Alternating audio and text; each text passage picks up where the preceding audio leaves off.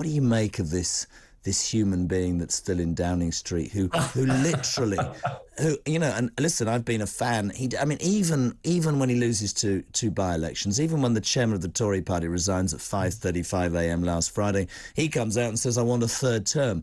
Is it, in your mind, the beginning of the end of Boris Johnson? Will he bounce back, as he's always managed to, Andrew? Because it's incredible. You're right, Jeremy. He always has managed to bounce back, but I think the bounce is losing its ability to get much height there. I mean, it's going to be a slow death, but I think it will be a death by 1,000 cuts. His ability to go on is amazing. And he's judged by an entirely different set of rules. I mean, in the old days, there used to be this metaphor where some Tory grandee would go to a leader who'd outstayed his welcome with a bottle of whiskey and a revolver and just say, here, we'll leave this with you and you won't be leader anymore. Yeah. Some Tory said to me, the problem is that Boris would drink the whiskey and shoot whoever brought the revolver. Absolutely. He just seems to run by different rules, doesn't he? Do you think that the political situation he finds himself in, certainly at the turn of the year when his back was against the wall, Andrew, and then the Ukrainian situation happened, and we think back to Thatcher and the Falklands and how much of a bounce. He makes a big thing at G7 this week, Zelensky, and hugging everybody and seemingly leading from the front. He's been very strong on strikes. But there seem a lot of people in his party who can't quite decide whether this man is an electoral liability or the vote winner he always has been. And I think that's the crux, isn't it? That is the crux of it. And the crux is that he's the issue. Yeah. You see, say when the Tories were trying to get rid of Margaret Thatcher in the very late 1980s, the poll tax was an issue. Yeah. Our relationship with Europe was the issue. There were issues. So when John Major became the next Prime Minister after Mrs. Thatcher, he just abolished the poll tax. Yeah. Job done, that issue's gone. This isn't about issues. Brexit's done and dusted, whether you wanted it or not. That has happened. It's about him.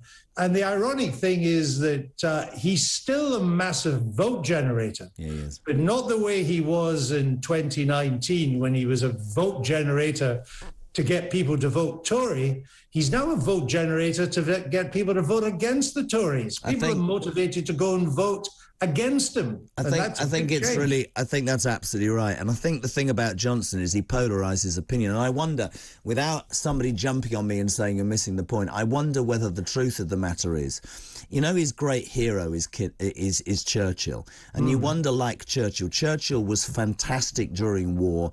And in peacetime, he wasn't the same person. Correct. And you wonder whether Boris Johnson, Andrew, is one of those people who got Brexit done, the Ukraine war, but actually the mundane, everyday political BS that all ministers and prime ministers have to deal with, maybe he just isn't interested in that stuff. Maybe he's the big, the rolling out the vaccine, all that. Maybe it's the small stuff that will bore him and bring him down in the end. And the not-so-small stuff, too, which just isn't his shtick. I mean, I can't imagine an issue less up Boris Johnson's street than cost of living. It's about what things cost in the supermarket shelves, how difficult it is to meet all the tax bills and the national insurance, to put food on the table, to meet the cost of fuel, which is going to rise and rise and rise and get worse. These are not natural Boris Johnson issues. These are not things that he's comfortable talking about. And yet they're going to become more and more dominating the agenda. And although he is, I think quite rightly, being generally praised for being out front with Ukraine and being there with President Zelensky and so on. Don't forget, they removed Margaret Thatcher when we were on the brink of war with Saddam Hussein. It's true. This was the woman who had won the Falklands. It didn't stop the Tories from getting rid of her. So I don't think, no matter how good he is about Ukraine, it saves his skin. I still think they'll have to drag him out there. A few quick questions for you. What do you make of the strikes and Mick Lynch in particular at the moment, the RMT? I interviewed Mick Lynch just for the Channel 4 show that I've been doing on Sunday nights, just before the strike started. And I said to him, you're going on strike because every time you go on strike, you win. So it's a sensible thing for you to do, and you've got your members fantastic conditions as a result. But maybe, just maybe, things have changed. That now we all know how to work from home, and we've been doing it off and on for 2 years. Just maybe you don't have a grip and an ability to grind this country to a halt that you did before. And punish people in this country who are suffering massively. And I think, tonally, I said the other day, I don't think it will resonate as it would have done with a lot. I don't agree with these polls. I think a lot of people are very, very angry about how it. I think the rhetoric. It may not be as difficult. It may not be as easy for him to win this time as it has in the past. Next leader of the Tory party, in your mind? No idea at all. And the fact that I have no idea, and that most Tories have no idea as well. And I'm sure, Jeremy, you have no idea. I think it'll be left field. I think it'll be left field. I always think it's left field. Cameron was left field. I think it will not be That's anybody right. It usually there. is. Look, John Major was a bit left field. In a day, Margaret Thatcher was left field as well. No one expected her to do as well against Ed Heath. What do you make of Sir Dreary Starmer? Are you a fan, or do you think he's done a good job? Well, you know, in my job, I'm not allowed to be a fan or against. All I would say is this: you know, there was an opinion poll that came out of the weekend that gave Labour a 3-point lead.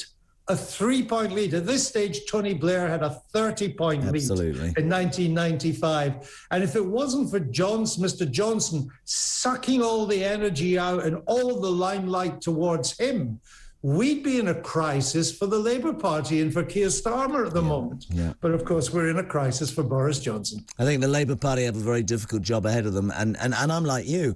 They've had so many open goals, Andrew, to be 3-6 points in the lead. Blair was out of sight. We head to a hung parliament. Let's just repeat your podcast, the backstory. Tell us more briefly, my friend. It's just a chance of people who've shaped events or are still shaping events. It's quite international. Former Australian Prime Minister, the guy who ran Sainsbury's, who was brilliant. I've just done the last one, Catherine Balsing, who runs that wonderful school in near Wembley. It gives you a chance over an hour to have a real conversation and not just go for, you know, short questions and short answers. And both sides can get engaged. They're great fun to do. And so far, people seem to like them. They like the chance to hear something in depth.